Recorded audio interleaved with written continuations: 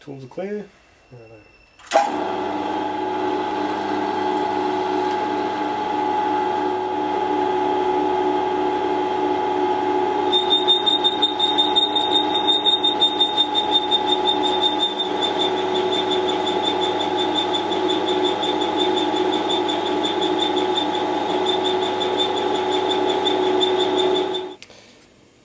Righto, here's my toothed pulley, bored out to 34.8mm.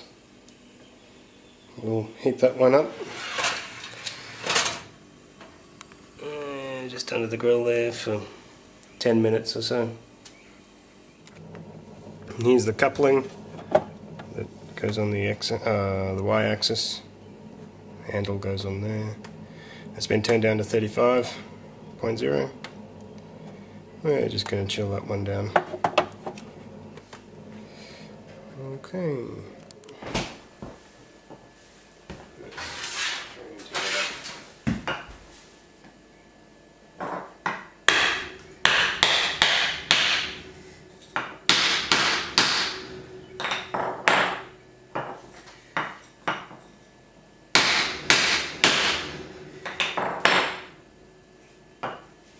Done.